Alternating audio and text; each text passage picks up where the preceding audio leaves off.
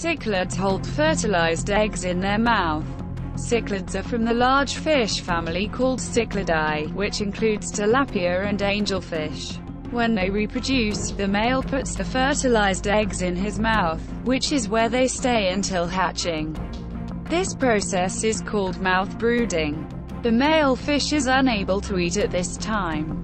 Sometimes the female fish will carry the fertilized eggs in her mouth, or the male and female will trade off, which is called biparental mouth brooding. Typically, fish that are born via mouth brooding are underweight at first and require recovery time to feed and grow.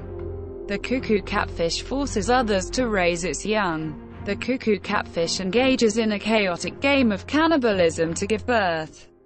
The catfish uses the mouth of the cichlid to harbor her eggs.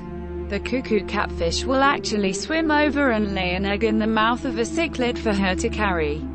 While this is happening, the male cichlid dives in to fertilize what he thinks are the female cichlid's eggs, but are actually the cuckoo catfish's eggs. All of this happens in a few seconds. Because the cuckoo catfish eggs grow and hatch faster than the remaining of the cichlid's eggs, the newborns often eat the cichlid's own eggs. Australian spider wasps have a slightly disturbing birthing process. To reproduce, the spider wasp first injures a huntsman spider to the point of paralysis.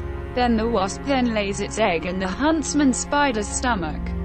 The wasp waits for the egg to gestate and hatch. Then as the egg hatches, the wasp devours the spider entirely.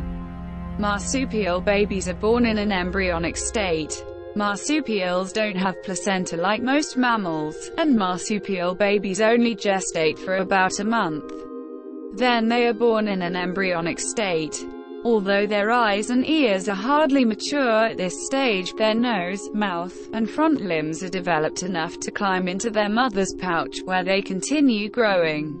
Young marsupials depend heavily on their mother's milk to flourish.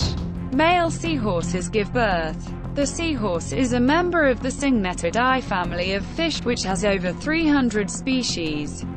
To reproduce, the female seahorse leaves her eggs in the male seahorse's brood pouch, where the eggs are fertilized. Sometimes the eggs are attached to the male's tail instead.